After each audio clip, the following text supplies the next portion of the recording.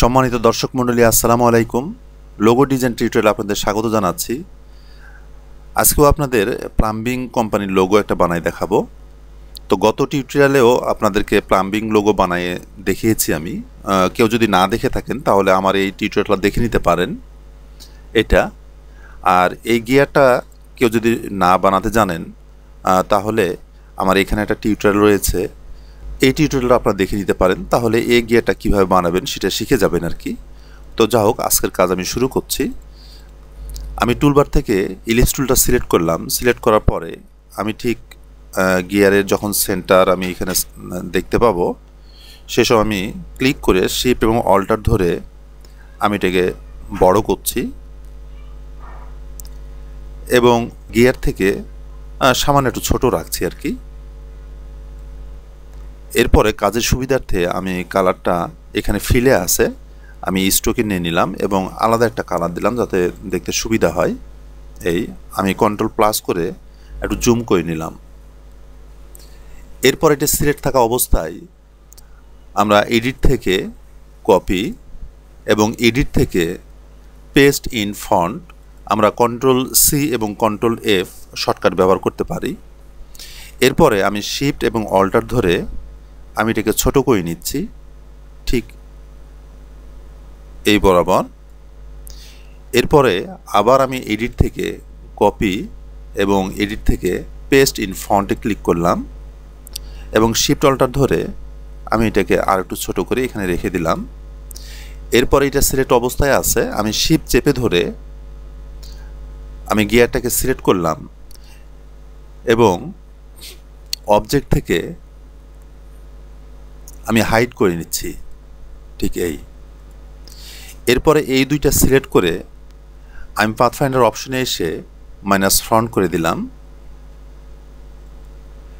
এবং কালারটা স্ট্রোকে আছে আমি ফিলে নিয়ে নিলাম ঠিক এইভাবে।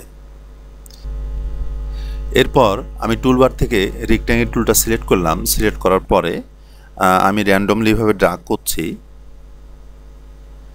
ঠিক এইভাবে। এরপর এটা সিলেক্ট আছে, আমি এডিট থেকে কপি এবং আবার এডিট থেকে পেস্ট ইন ফন্ট করলাম, তাতে এর উপরেই একটা কপি পেস্ট হলো। আমি এটাকে রোটেট করতে চাচ্ছি আর এর জন্য কিবোর্ড থেকে আমি শিফট চেপে ধরছি এবং আমি এটা রোটেট করে নিচ্ছি ঠিক এভাবে। এরপর আমি সিলেকশন টুলে চলে গেলাম এবং সবগুলো সিলেক্ট করে আমি রাউন্ডটাকে একটা ক্লিক করছি, দেন হরিজন্টাল অ্যালাইন সেন্টার এবং ভার্টিক্যাল অ্যালাইন সেন্টার আমি ঠিক করে নিলাম। এরপরে পাথফাইন্ডার অপশনে এসে আমি মাইনাস ফ্রন্ট করে দিলাম, তাতে এমন হবে। আমি কাজের সুবিধার্থে জুম ইন করে নিচ্ছি। এরপরে আমি টুলবার থেকে রেক্ট্যাঙ্গেলটা সিলেক্ট করলাম। সিলেক্ট করার পরে আমি ঠিক এই পরিমাণ জায়গাতে ড্র করছি এইভাবে। এরপর আমি পাথফাইন্ডার অপশনে এসে এটা ডিভাইড করে দিলাম, তাতে পয়েন্টগুলো বের হবে। আমি সিলেকশন টুলে যাচ্ছি, দেন অল্টার ধরে আমি সমান করে দুই দিকে বাড়াই নিচ্ছি ঠিক এইভাবে এবং এটাকে আমি এটা কপি করে আমি অল্টার ধরে কপি করছি। কপি করে আমি এই পারে দিয়ে দিচ্ছি ঠিক এই এবং এটাকেই আমি অল্টার ধরে একটা কপি করছি। কপি করার পরে শিফট চেপে ধরে আমি এটাকে রোটেট করে নিলাম ঠিক এইভাবে এবং এটা আমি ঠিক এখানে সেট করব ঠিক এই। এটা একটু নিচে আসবে মনে হচ্ছে। এরপর এটাকে আমি কপি করছি অল্টার ধরে, শিফট এবং অল্টার ধরে করছি, শিফট ধরাতে এটা সোজা হয়ে যাচ্ছে ঠিক এই। এরপর সবগুলো সিলেক্ট করে, সরি এটা গ্রুপ হয়ে আছে, আমি আনগ্রুপ করে নিলাম। এরপর সবগুলো সিলেক্ট করে পাথফাইন্ডার অপশনে এসে আমরা ইউনাইট করে দিলাম, তাতে এমন হলো। আমি এদিকে করলাম না কারণ আপনারা জানেন যে আমি গিয়ার এবং একটা সার্কেল এখানে হাইড করে রেখেছি, আসলে সেগুলো আমি এখানে বসাবো। তো আমি এই দুটো সিলেক্ট করে ব্যাক স্পেস প্রেস করছি, ডিলিট করে দিলাম এই দুটো। এরপরে আমি অবজেক্ট থেকে শো অল এখানে ক্লিক করছি তাতে গিয়ার এবং যে সার্কেলটা আমি হাইড করেছিলাম সেগুলো ভিজিবল হলো। আমি কন্ট্রোল প্লাস করে জুম করে নিচ্ছি। এরপর আমি টুলবার থেকে রেক্ট্যাঙ্গেল টুলটা সিলেক্ট করলাম। সিলেক্ট করার পরে আমি ঠিক এই বরাবর ড্র্যাগ করলাম। দেন এটা সিলেক্ট অবস্থায় আছে, আমি শিফট চেপে ধরে এটা সিলেক্ট করলাম এবং পাথফাইন্ডার অপশনে এসে মাইনাস ফ্রন্ট করে দিলাম, তাতে এমন দেখাবে।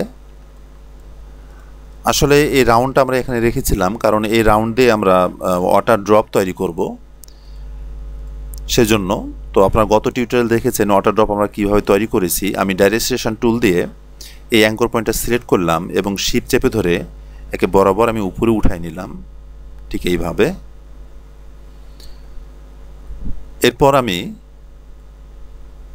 এখান থেকে অ্যাঙ্কর পয়েন্ট টুলটা সিলেক্ট করলাম। সিলেক্ট করার পরে আমি এই হ্যান্ডেলটা বাঁকা করে নিলাম।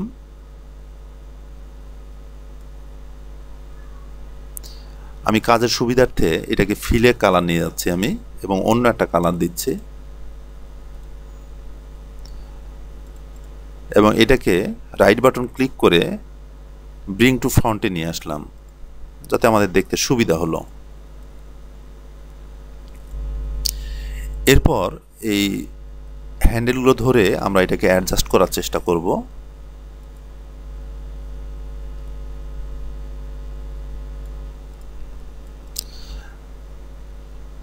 যদি মনে হয় ঠিক আছে তাহলে আমরা এই পর্যন্ত রেখে দিব। দেন রেক্ট্যাঙ্গেল টুল সিলেক্ট করলাম। সিলেক্ট করার পরে আমি ঠিক ওয়াটার ড্রপের মাঝামাঝি এভাবে ড্র করলাম। ড্র করার পরে আমি ম্যাজিক ওয়ান টুল দিয়ে এর উপরে ক্লিক করলাম, দুটোই সিলেক্ট হলো। আমি পাথফাইন্ডার অপশনে এসে মাইনাস ফ্রন্ট করে দিলাম, তাতে এই দাঁড়ালো। এটা সিলেক্ট অবস্থায় আছে।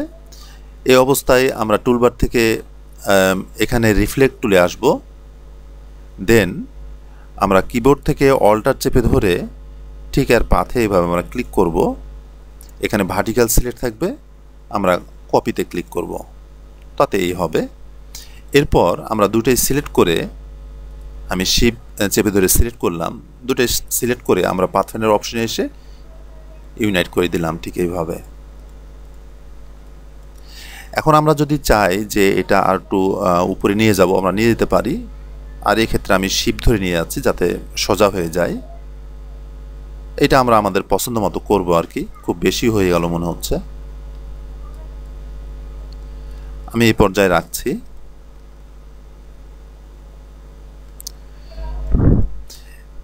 এরপর আমি ওয়াটার ড্রপটাকে সিলেক্ট করলাম। সিলেক্ট করার পর আমি অবজেক্টে যাচ্ছি। অবজেক্ট থেকে পাথ, পাথ থেকে অফসেট পাথ, এখানে আমি প্রিভিউ করে নিলাম। দেন ডিফল্টভাবে এখানে 10 থাকে, আমি কিছুটা কমাই নিচ্ছি। আমি 6 রাখলাম। দেন ওকে করলাম এবং এটাতে আমি সাদা কালার দিয়ে দিচ্ছি, তাতে এমন দেখাবে। এখন যেটা বিষয় সেটা হলো আমরা এই সাদা কালারের যে ওয়াটার ড্রপটা আছে, বর্ধিত যে ওয়াটার ড্রপটা, এটা দিয়ে এটাকে এবং এটাকে ডিভাইড করব। তো এটাকে ডিভাইড করতে গেলে আমার এখানেও ডিভাইড হয়ে যাবে, যেটা আমি চাই না। কাজে এখানে আমি এই অ্যাঙ্কর পয়েন্টটা সিলেক্ট করে আমি কিছুটা বামে সরাই নিলাম। সরি, এখানে বামে সরাই নিলে এখানে শেপটা নষ্ট হয়ে যাবে। তো এক্ষেত্রে আমরা যা করতে পারি, আমি অ্যাড অ্যাঙ্কর পয়েন্ট টুল দিয়ে এখানে একটা অ্যাঙ্কর পয়েন্ট ক্রিয়েট করলাম। ক্রিয়েট করার পরে আমি এটা সরাই দিলাম এখান থেকে এবং এটা সিলেক্ট অবস্থায় আছে। শিফট চেপে ধরে আমি এইটা সিলেক্ট করলাম এবং এইটা সিলেক্ট করলাম। সিলেক্ট করার পরে আমি পাথফাইন্ডার অপশনে এসে ডিভাইড করে দিলাম এবং ম্যাজিক ওয়ান টুল দিয়ে আমি এই সাদা শেপটাকে ক্লিক করছি। সবগুলো সিলেক্ট হলো। দেন আমি ডিলিট করে দিলাম, তাতে এমন হবে। এরপরে ওয়াটার ড্রপটাকে সিলেক্ট করে আমি অবজেক্টে যাচ্ছি। অবজেক্ট থেকে পাথ, পাথ থেকে অফসেট পাথ আমি প্রিভিউ করে নিচ্ছি। এখানে আমরা মাইনাস ভ্যালু করব, ঠিক এই পরিমাণ -6 করছি। দেন ওকে করলাম, এটা আমি সাদা কালার দিচ্ছি। দেন আবার আমরা অবজেক্টে যাচ্ছি। অবজেক্ট থেকে পাথ, পাথ থেকে অফসেট পাথ প্রিভিউ করে নিচ্ছি এবং এটা আমি একটু কমাই নিচ্ছি, 450 রাখছি, -450। দেন ওকে করলাম এবং এটাতে আমি সাইন কালারটা দিয়ে দিলাম। এরপর অল্টার চেপে ধরে কিবোর্ড থেকে আমি উপরে এভাবে টেনে নিলাম, কিংবা নিচেও টানা যেতে পারে, ঠিক এই। এরপর এটা সিলেক্ট অবস্থায় আছে। আমি শিফট চেপে ধরে সাদা যে ওয়াটার ড্রপটা আছে এটাও সিলেক্ট করলাম এবং পাথফাইন্ডার অপশনে এসে মাইনাস ফ্রন্ট করে দিলাম, তাতে এই দাঁড়ালো। এরপর আর তেমন কিছুই নাই। এটাই আমাদের সেই ডিজাইন যেটা আমরা প্লাম্বিং কোম্পানির লোগোর জন্য বানাতে চাচ্ছিলাম। আমি এদিকে গ্রে কালার দিয়ে দিচ্ছি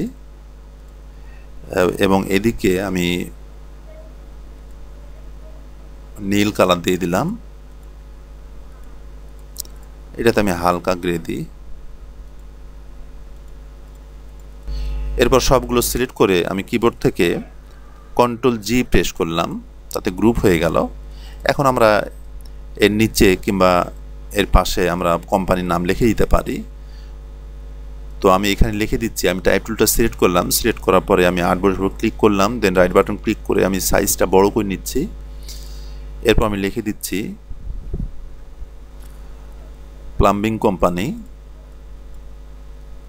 আপনারা লিখবেন লোগোর যেটা নাম সেটা লিখবেন আপনারা। আমি এই ফন্টটা ব্যবহার করছি। আমি সবগুলো আপার কেস করে নিচ্ছি, আপার কেস।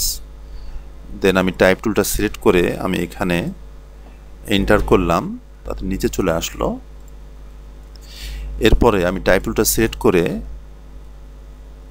নিচের লেখাটাকে আমি ড্রাগ করলাম, দেন এর পিটিটা আমি কমাই দিব, এর সাইজটা আমি ছোট করে ফেলবো। এমন হলেই হবে। এরপরে আমি এখানে যে গোল চিহ্ন আপনারা দেখতে পাচ্ছেন এখানে ডবল ক্লিক করছি। ডবল ক্লিক করার পরে আমি প্যারাগ্রাফে আসব। প্যারাগ্রাফে এসে সবার ডানে যে অপশনটা রয়েছে জাস্টিফাই অল লাইনস, আমি এখানে ক্লিক করছি।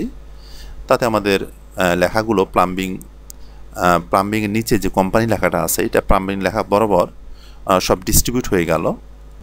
যদি মনে করি সব কিছু ঠিকঠাক আছে তাহলে আমরা এটাকে সিলেক্ট করে রাইট বাটন ক্লিক করে ক্রিয়েট আউটলাইন করে ফেলবো। দেন শিফট অল্টার ধরে যেমন দেখতে চাই আমরা সেভাবে সাজাই নেব আর কি। ঠিক এই আমরা এইভাবেও দিতে পারি।